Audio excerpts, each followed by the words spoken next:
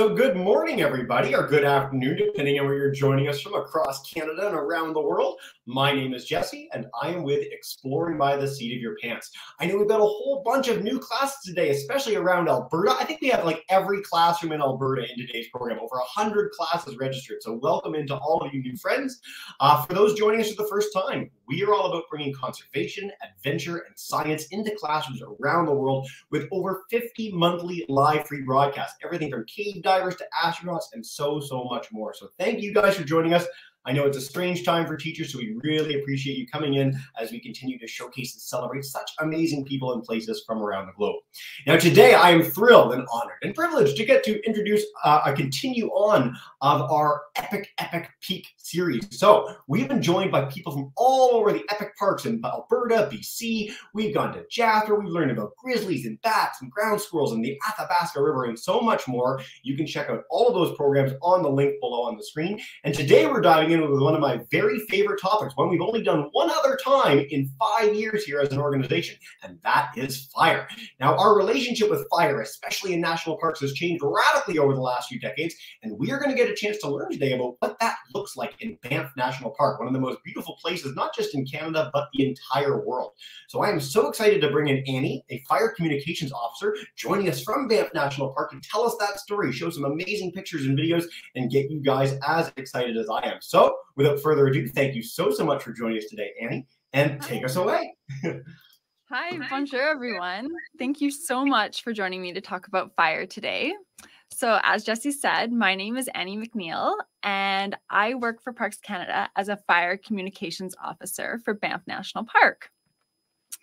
So some of you guys may have been to Banff National Park before, while some of you maybe have not. So here is a beautiful picture of Banff National Park, and it is my job here to educate people about the important role that fire plays in our ecosystem.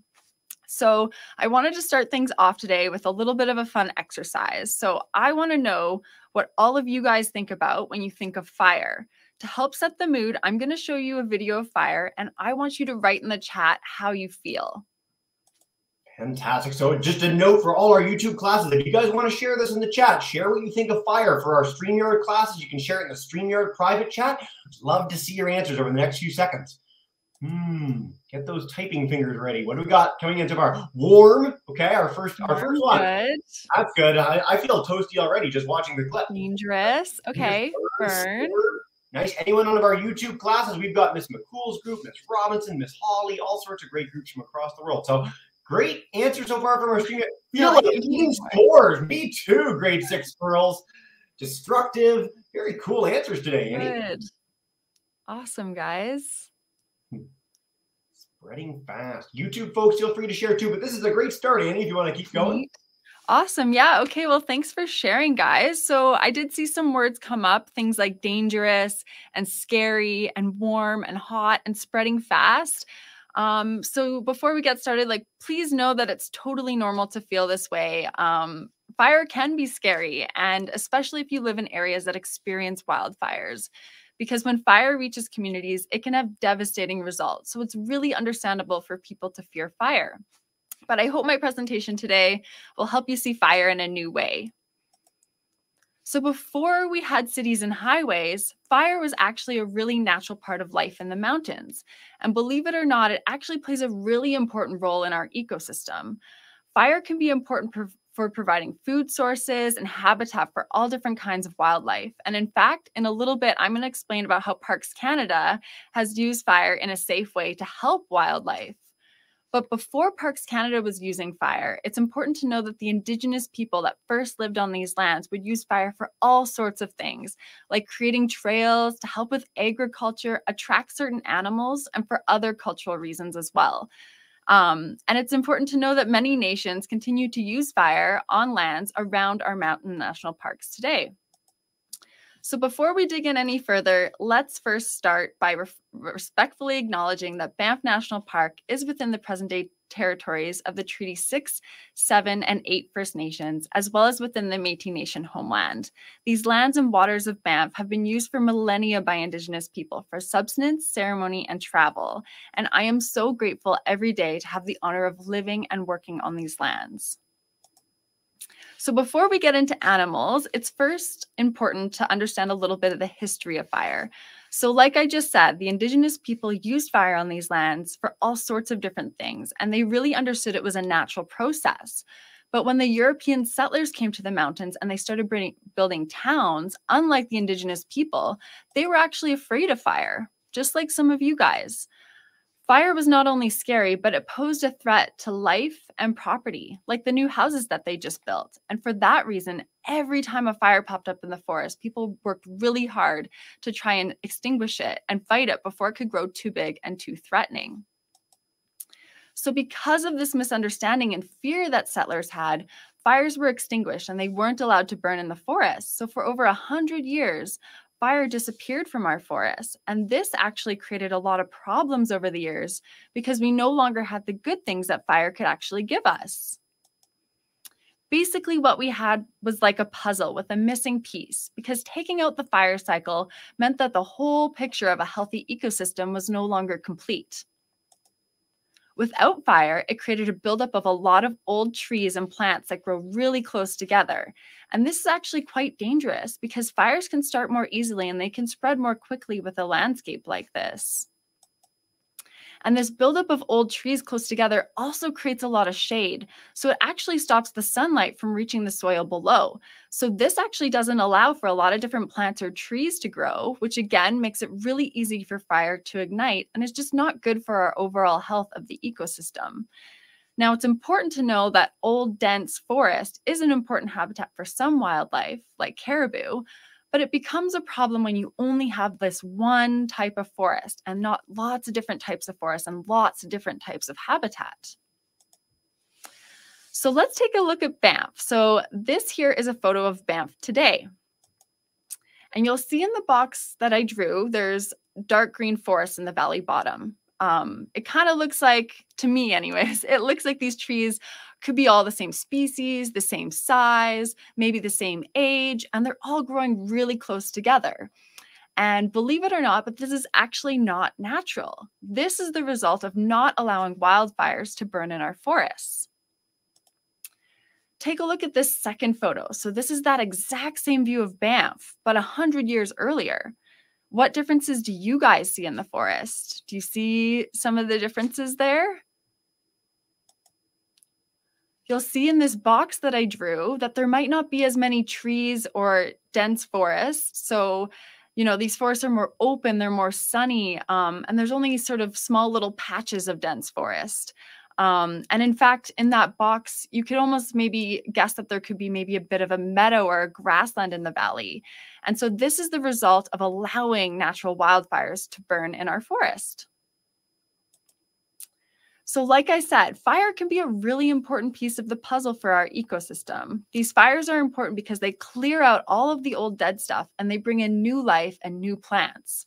It might actually help to think of fire as Mother Nature doing her spring cleaning. So every 50 to 100 years in the valley bottoms, the forest becomes old, full of spruce trees, lodgepole pine trees, and dead plant material on the ground.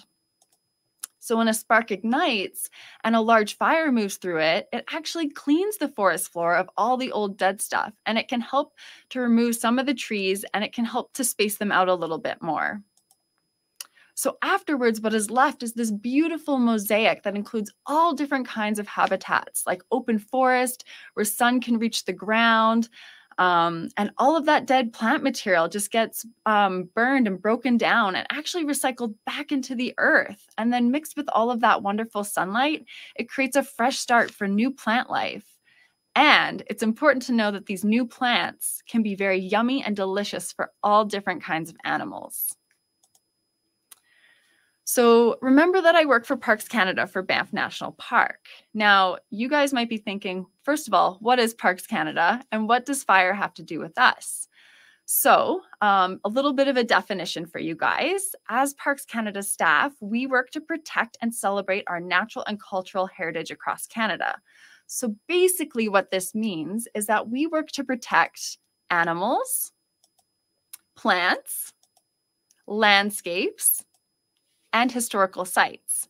And in addition to protecting these special areas, we also get to share and talk about them with people like you, kind of like I'm doing right now. So Parks Canada protects 48 different national parks across Canada. So I want to know, have any of you guys visited any of these national parks before? And if yes, which ones have you been to? Let me know in the chat. Ooh, so again, YouTube folks, I'm going to give you guys a second. I know it's a little bit delayed when you're tuning in on YouTube. StreamYard class, if you want to let us know where you've been have the chance to go to national parks. For me personally, I've been to Banff, I've been to Jasper. Gros Morne is one of my very favorite places out in Newfoundland. We've got our Banff and Jasper folks. We've got a lot of Alberta classes live today, so it's great to know you've been going to local national parks. Elk Island, awesome. Elk Island has bison, which is super, super cool. Some amazing bison right when you're going through. Awesome. Kluwani's exciting. That's exciting from our grade 6 scores live on StreamYard. Nice. All right. And then we got some Ontarians joining on YouTube. Pukaskwa in Northern Ontario, Miss Dupuy's class. Any others? I wonder if anyone's ever been to the one at the very, very top of Nunavut there. Not many. A little hard to get to. Banff and Jasper, Miss McCool's class. Great, Annie. This is awesome. Awesome. Fantastic. Well, I'm so happy to hear that you guys have visited some of these parks before, and it's really great to see that a lot of you guys have been to Banff actually before. So that's going to be fun. My next question was going to ask, do you guys know where Banff is located on this map? Can you guess where I'm located right now on this map? Dun, dun, dun, dun, dun, dun, dun. I think your Alberta classes do. We got a lot of Edmonton folks and Coaldale, Edson. There we go. The arrow helps a lot as well. Thank you. Yeah, I'm giving it away to you guys. So this is where Banff is. And Banff is found in Alberta, which is where some of you guys are. And it's found in the Rocky Mountains. So it's about an hour-and-a-half drive west of the city of Calgary. And a fun fact about this park is that it was Canada's very first national park, which is pretty cool. But let's take a closer look at all the Canadian national parks that look after areas in the mountains. They're spread out across the provinces of Alberta and British Columbia, and there are 7 different national parks that work to protect this special area, and they're all a part of this amazing Peak Discovery series. So let me show you where they all are on the map. So first we have Banff, which is where I am, which we just talked about. But also in Alberta, we have Jasper National Park. We've got Waterton Lakes National Park. And then if we hop over to BC, we've got Yoho National Park, Kootenay National Park, Mount Revelstoke National Park, and Glacier National Park. So all 7 of these national parks all work to protect areas that are within the mountains that run through Canada. And I might be biased because I live here, but the mountains are a pretty special place. It's home to a wide variety of animals like bears, bison, bighorn sheep, caribou, cougars, wolves, and even little guys like salamanders and pikas. And it's important to know that fire is an important tool that we use to help protect and create a safe and ideal landscape for all of these little critters and different animals. So back in the 1980s, Parks Canada recognized that excluding fire actually created more problems. And this was the very start of our prescribed fire program. So our first prescribed fire was back in 1983, and we've been using them ever since. And what I mean when I say prescribed fire is that we intentionally light fires under very controlled conditions. We have highly trained fire specialists that plan and carry out prescribed fires. So a prescription for a fire is how and where the fire will be. It also includes thinking about all the things that go into making a fire safe and working right. Things like the weather, the plants, and the landscape in the area that we want to burn. So it's important to know that a prescribed fire is really not as simple as lighting a match and starting a forest fire, because that would be very dangerous and really hard to control. And we never want people to do that. Only special fire experts like Hillary here should ever be lighting these fires.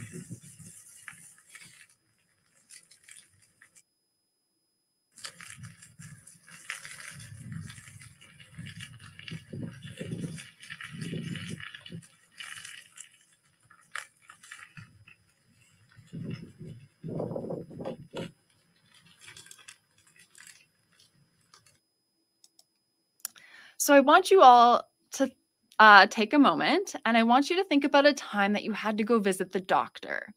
So the doctor might have examined you, asked you some questions, and tried to figure out what was making you sick or not well.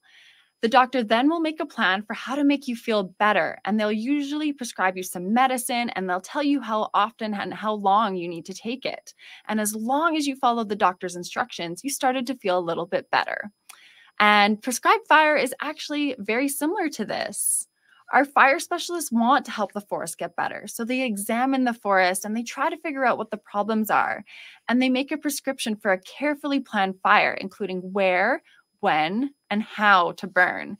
And if the fire is used really carefully after a lot of planning and research, it can be used to make the forest healthier, just like when a human takes their medicine. Now, I must say, some of the tools we use to start prescribed fires are much cooler than what a doctor prescribes. Our fire specialists use tools like a drip torch, aerial ignition devices, and a heli torch. Now, as cool as these tools are, fire can be really dangerous. So like I said, a lot of research and planning goes into writing prescribed fire plans, and the conditions have to be just right before we put fire on the ground. Remember, it's never as simple as lighting a match. So even though we use prescribed fires, it's important to know that there still are sometimes wildfires in our mountain national parks. And when these fires are started naturally, usually by lightning, they're sometimes allowed to burn. Sometimes we let them burn, and sometimes our fire crews will monitor them and control them to help keep people safe. Now, it's important to know the difference between a high-intensity fire and a low-intensity fire. A high-intensity fire is oftentimes a wildfire. It burns really intensely, and it can destroy a lot of the nutrients, and they evaporate, and they don't go back into the earth. But when we use prescribed fire, we control the fire. So we create more of a low intensity fire. And this can be a lot healthier for the environment. And the nutrients that we need for new plants and new growth are preserved and recycled back into the earth. So this photo that you see on the screen now is a photo of the Sawback Range in Banff. So this mountain range has been burned by different prescribed fires, and it's been burned more than once. But when you look at this photo, I want you guys to guess, how many times do you think this area has been lit on fire? I'll give you a few minutes to take a really good look at this photo. Okay, I'm going to bring it back up full screen. Anyone wants to share on YouTube StreamYard? I don't know. 72 is our first guess from our grade 6 squirrels. Okay, but now we've got options. We got answers pouring in before the options came up. 5, 72. 2, 5, or 11. Awesome. Nice. Oh, our grade 6 squirrels have gone from 72 back to 5 Okay, now. you've changed your mind. I love these answers, guys. And again, I know for our YouTube folks, it's a little bit delayed today, so feel free to come on in with your answers too. 5, 11. No one's saying 2. We're pretty much universal. It's one of the bigger numbers today. Okay. All right, let's see what the answer is. So believe it or not, but this area has been burned 11 times since 1984 in what we call units or blocks. So this Sawback prescribed fire helped to restore natural wildlife habitat within Banff, because burning lots of old, closely growing trees, we were able to create a meadow. So you can see there's more of a meadow area in the photo here. So basically, this meadow allows sun-loving plants to grow. Plants like grass, buffalo berries, Douglas fir trees, and the threatened whitebark pine tree have all benefited from this. And the reason why we burned this area so many times was that we actually did want to create this open meadow, because open meadows are really good for grizzly bears, which we're just going to find out why in just a moment here. But to make sure we could create a meadow, we have to burn it a few more times, because when the fire moves through the forest, some trees, like the lodgepole pine tree, release seeds. And then what happens is that these seeds are dropped into the newly opened soil, and little tree saplings will start to grow. So in order to keep this area free from trees, we need to burn it a few more times so that we can keep burning these saplings. So burning an area more than once is pretty normal. And also, it's important to know that recently burned areas actually attract wildlife to feed on this new growth and these new saplings. And like I said, bears in particular really love to feed on recently burned spots because bears love munching on sun-loving plants. So you'll see all those sun-loving plants at the bottom there. But there's one berry in particular that makes up a huge portion of the bear's diet, especially in the late summer. And that's the buffalo berry. So these berries are essential to a bear's survival because they're full of calories and they help them fill their bellies before the winter. So I want you all to imagine you're a hungry bear preparing for the winter, and I want you to guess how many berries you think you could eat in one day. Do you think you could eat 500 berries, 1,000 berries, or 25 or 250,000 berries? How many berries do you think you could eat? I'm still picturing all the kids watching this thinking that they're bears, and it's glorious. So thank you for that. I don't know. Okay, 1,000 is our first two. We got 250,000. I'm going to say, wow, I think I could probably polish 1,000 berries personally, and a bear's a lot bigger than I am, and so we're starting to get a lot of the 250,000 range. That might be your answer. We got to mix. Again, no one's going for A. You can get rid of the A answers for all these things altogether. We know it's big numbers. You don't trick us. Yeah. I'm not very tricky, I guess, today. All right. On YouTube as well. That's our biggest answer. C. All right. Well, if you guys guessed C, not D, sorry, that's correct. So that's a lot of berries. And it's interesting to know that that would be the same amount of calories as if a person ate 65 hamburgers per day. So that's pretty crazy. So because these berries are so important to a bear's survival, they'll put up with a lot to be able to get the food that they need.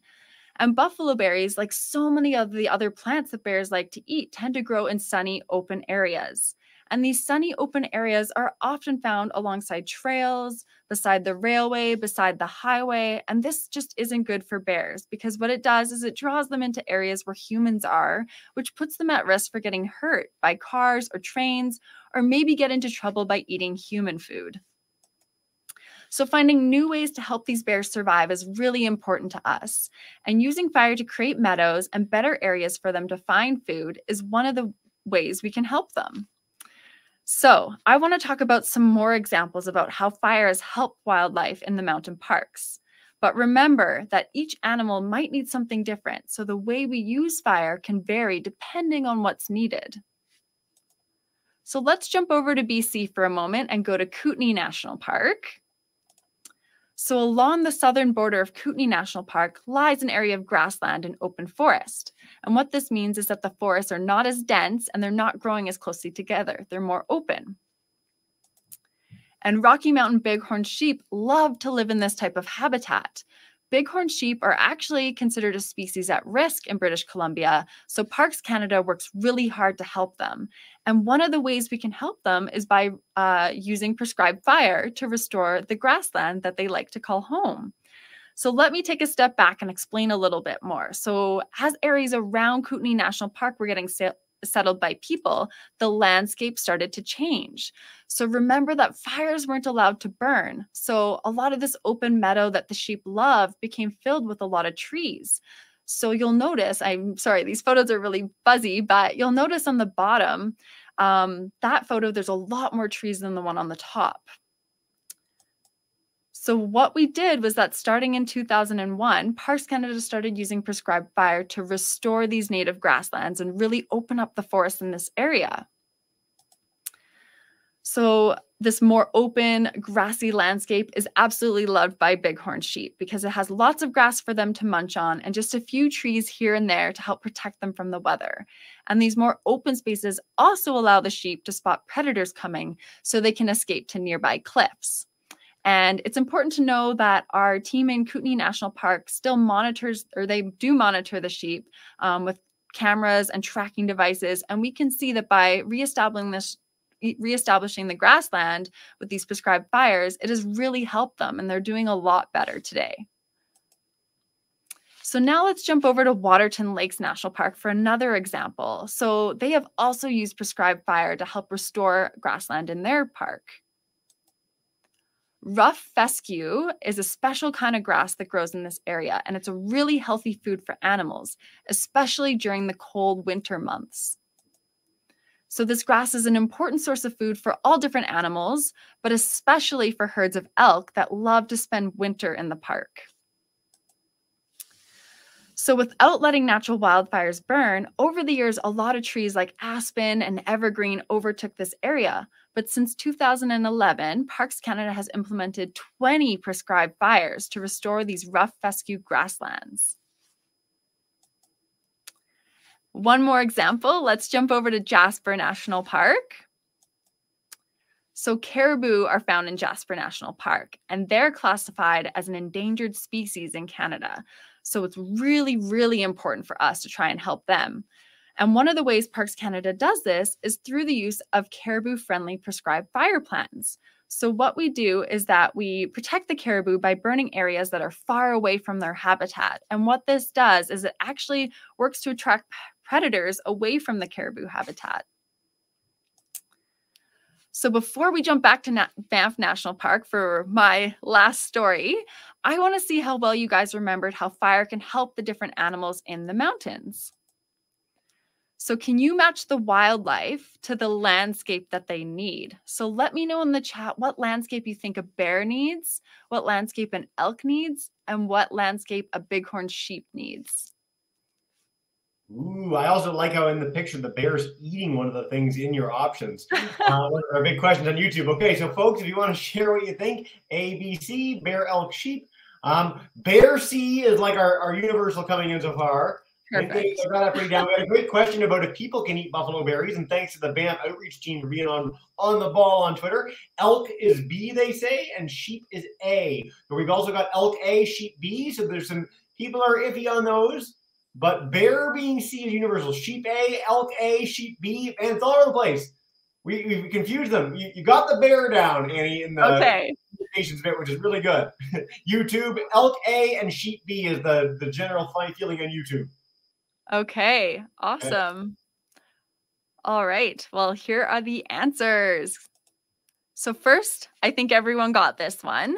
So bears. So remember that fire helps to create meadows, which is where a lot of buffalo berries and other sun-loving plants can grow. And this is important for bears because this is what they love to eat. And let's see if you got this one right. So elk. So remember that fires help to bring more rough fescue grasslands back to Waterton Lakes National Park, which is a special grass that can feed herds of elk through the winter. And lastly, remember how we're helping to protect bighorn sheep in Kootenay National Park.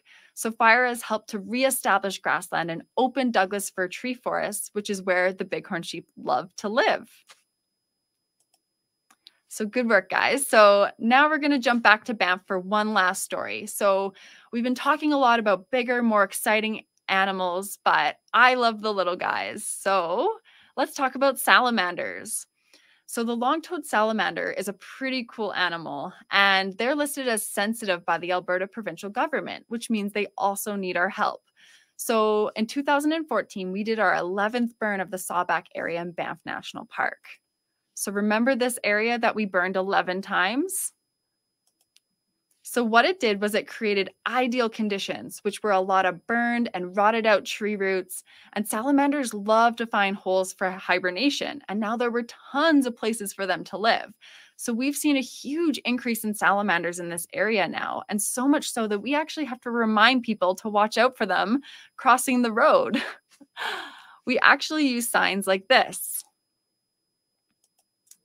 So to wrap up, we've seen that fire is important to all different kinds of animals, and fire can help to create different kinds of habitat and food for wildlife. And in all the mountain national parks, Parks Canada works with fire to keep these special places healthy. And when we do work with fire, it's carefully planned out and carried out to make sure that we keep everybody safe.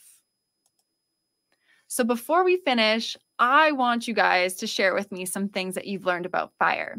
So what do you think about now when I use the word fire? Has anything changed for you guys? I'll bring up that same photo or video to help set the mood again. Fantastic. Annie, this is so much fun. And for our classes too, I hope you guys are getting your questions ready as well. But in the meantime, we'd love to hear what you guys think about fire. It helps the environment, helpful. The grade 6 squirrels still think that it's hot. They are totally correct in that. Helps animals. And it burns. Yes, it does. YouTube folks, if you guys want to chime in as well. But again, the helpful element of this is really important. I think so many of us go into it thinking about fire as a universally destructive force. And again, when it's controlled, some of our classes are talking about that. It can be a real benefit to a lot of ecosystems and species. I love fire. It's good and bad. Beautiful from Mr. Pui's class. Burns, but in a good way. You guys are great today. Important to our system. Fantastic class participation. I love it. Awesome. Great. Lots of good answers, guys. Thank you so much. So sounds and looks like you guys have some really good things to say about fire now. So that makes me really happy, and that's really good to see. So remember that when one piece of our park, like the fire cycle, is missing, all the other processes and species are affected. So help us spread the word about the importance of prescribed fire with your friends and family. So I hope you all have a new appreciation for the important role that fire plays in our ecosystem. And now I'm ready to answer any questions you guys have. And just know I'm new to the fire team. So if I don't have the answer, I promise I will get it for you. Annie, that was spectacular. Thank you so much. And again, I'm so excited for everyone's questions. That was also the all-time record for the most slides gotten through in a 30-minute period. So bravo for you. We're going to dive in, folks. So we've got our live classes joining us from all over Alberta. We've got groups all over North America on YouTube. I look forward to YouTube questions. Please share in the chat there. But let's begin with one of our live classes. So we are going to head to Miss Johnson's class. They're joining us in Edson, Alberta, grade 4s. If you guys want to kick us off with a question for Annie, you are good to go. Hi, guys. Hey. Yeah, come on up. No hurry, all good. Don't run. Hi. I was wondering, is it a bad thing if you see like fire that's like all around the forest? Yeah, so if you were like to be driving along, Annie, and you're in Banff and you suddenly see a whole bunch of fire happening all at once, is that a bad thing? Should you tell somebody what's going on?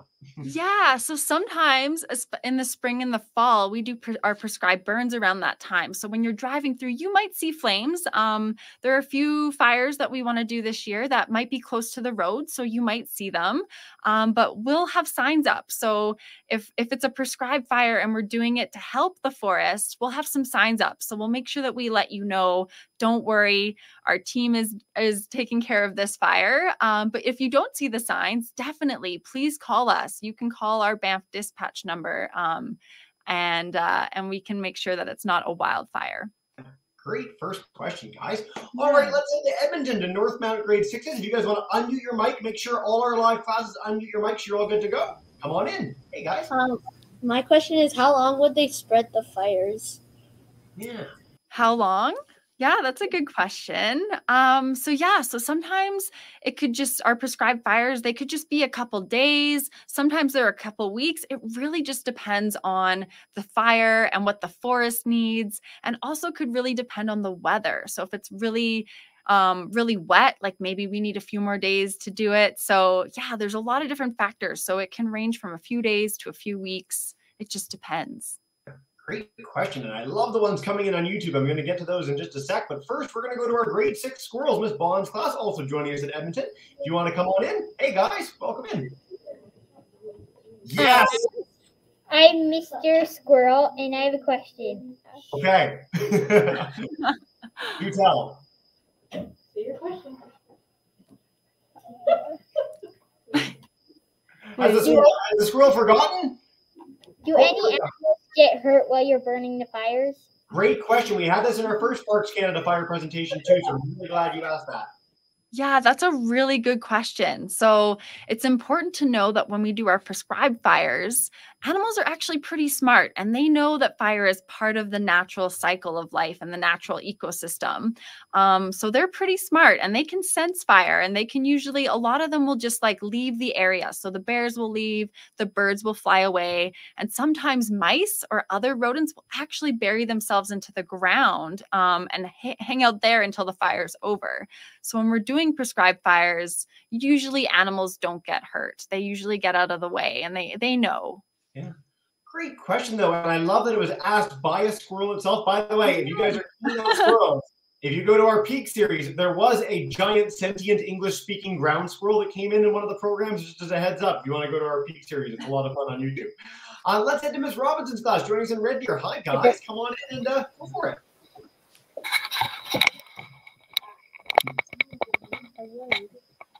Oh, hold on. Yeah. You're good. What is happening with the BC fires right now? The BC fires right now, Annie. Yeah, right now there's no fires at the moment, but yeah, we're all sort of ready for fire season. So yeah, we're ready to help. But right now there's nothing really going on. Right now there's lots of snow, so that's good. Winter keeps us away from natural disasters for a little bit. It's really interesting thinking about what it's been like for kids growing up. I mean, when I was a kid, there were fires across Canada, but nowhere near to the degree that we see them now in so many parks and places coast to coast. And so it's really important that we, again, have really well prescribed fire management practices. It's really important that we educate people on the importance of this as a tool to help, save habitats, save cities and communities. And I'm really glad we got that question. So thanks, guys. Yeah. All right. Quick note for everyone, too. We've already got more questions on YouTube than we can possibly answer in one broadcast. So I am going to head to our YouTube friends in just a second, but I do want to note we are going to have a Padlet after this program. We always do these after Parks Canada programs, so I'll make sure our YouTube friends have this link as well, but you'll be able to share additional questions after the broadcast and get Annie and the Parks Canada team answering them as well. But in lieu of that, for now, let's head to Miss Robinson's class. Asked us our last question. Abby wants to know how high the flames of the fire get. How big a fire are you creating when you do these prescribed burns? Yeah, typically our prescribed fires aren't too crazy and aren't too high. Usually they're pretty low. So like you saw in that video with Hillary, things don't get too wild. But yeah, it really depends. I can find that exact answer for you from our fire team and get back to you on that for sure. Fantastic. So we got a question that's been sort of repeated a whole bunch on YouTube. Tyler and Javier in North Hollywood, California. Mr. Pettix's class have this. Shelby wants to know this in Mr. Shattuck's Chalk River class. So how long does it take to put out a fire? And do you put out the fire? Like, do you go and actually smother it? Or do you just let it be and know how it's going to progress? What's going on? Yeah, so we do let the fire kind of do its thing and we watch it. And like I said, like there's a lot of research and planning that goes into the plans. So yeah, our teams kind of like, they can usually guess and anticipate how the fire is going to react, and we'll let it burn. We'll let it burn. And then sort of when it has done the thing that it needs us to do, then we have sprinkler systems and we will put it out. We've I'm going to head back to our live classes in just a minute. We're getting so many great questions. You guys rock. So Miss Gail wants to know, sort of on that note, grade 5 students want to know, has a prescribed fire ever gone wrong? Have you ever, did you ever learn your lessons the hard way when it came to doing these burns? Yeah, totally. Yeah, things can go wrong all the time. But like I said, we put a lot of research and effort into our plans. So usually we're quite cautious. There has been prescribed fires where, we thought it was going to rain. So we're like, oh, it's the perfect time to do our fire. And then that rain never comes. So then we end up having to sort of like watch that fire and make sure it doesn't grow too big or cause any issues.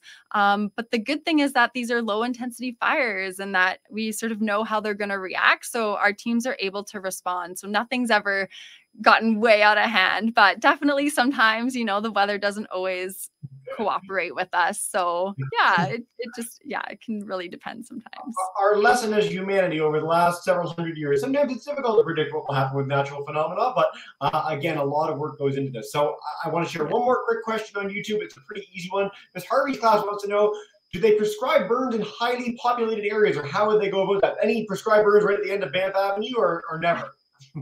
No, so that's a really great question. So usually our prescribed burns can happen around the community for sure. We'll never do a burn in the town of Banff. We work with the town of Banff to do a lot of our wilds, our fire smart work. So basically, you know, we'll remove all of that dead bush and we'll call it fuel. So anything that really fuels a fire if it was to work through. So we'll do some of that clearing and stuff like that in the town. But we won't do a full prescribed fire. Usually we'll do those sort of like around the community, or sometimes they're in the remote backcountry. Yeah. So you won't even see them. Fantastic. I've been through Banff National Park where the prescribed burns on the go, but it wasn't right near the town. It was when you're trying to prevent the town being in a situation where it could be in danger from a fire. So it'll be on the outskirts of it to prevent it. We got a chance to see some of that today.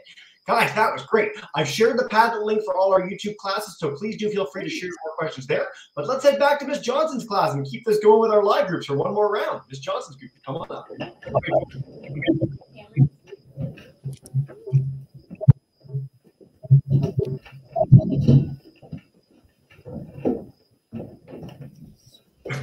Or to me from the back. There, hi. If the animals go down underground, if they don't go underground too much, how will the fire get them?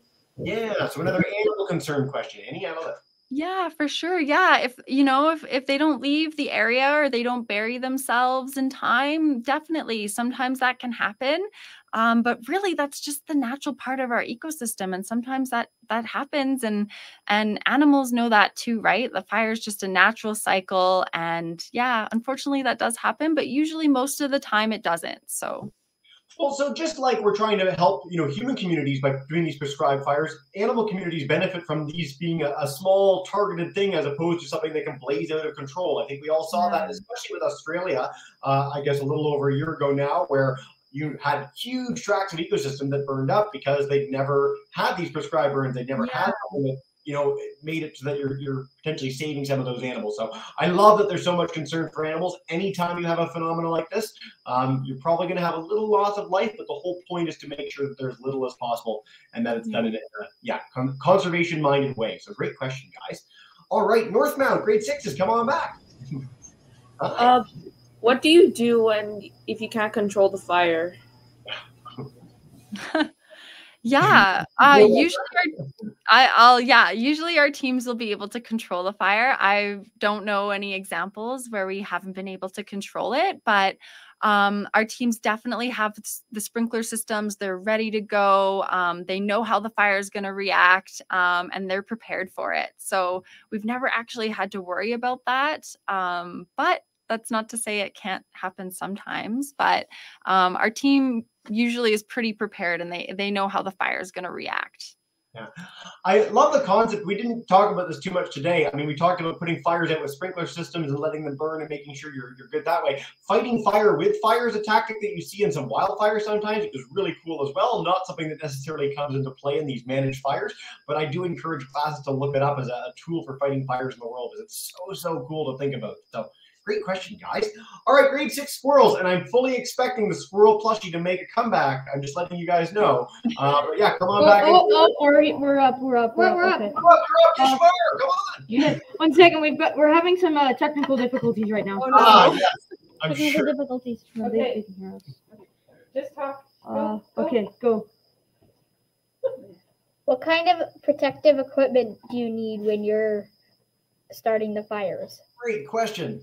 Yeah, that's a really great question. Yeah, so our team wears clothing and they've got helmets, they've got mitts, they've got boots. Yeah, there's a lot of protective equipment that goes into this. Actually, my friend Emily is here as well. Emily, do you know any more of the specifics around their equipment that they wear? Hi, everyone. Yeah, well, the firefighters wear a special kind of fabric called Nomex, and that's what their shirt and their pants are made of. And it looks like cotton and feels a little bit like cotton. This is a Nomex shirt here, but it's a special fire-resistant fabric that they wear all over. They have really special glasses, earmuffs, because a firefighter always has a chainsaw close by, so we want to make sure that their ears are protected. A special helmet as well with a visor, and really, really tough hiking boots because they're on all sorts of terrain. Fantastic. So I've got Nomex up there if people want to look that up after the fact as well. And I don't know if this will be featured in the site, but I know some of our classes might need to go in a minute before our last question. So I did want to highlight there's a fantastic website if you want to learn more about how Banff fights fires, how they do these managed fires. So pc.gc.ca/Banff-fire. Check that out. I'll put it in our YouTube chat as well. So Emily, thank you for popping in. That was great. All right. Thank you. Let's head to Miss Robinson's class for one last question to wrap us up. Come on in, guys, and take us away.